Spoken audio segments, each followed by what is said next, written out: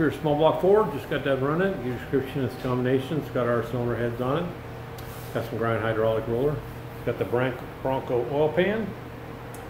Ford covers you wanted. Quick Fuel SS 750 MSD Pro Billet. Got the March serpentine setup. Looks beautiful. Get your alternator charged for you. Take you in there and show you how it ran.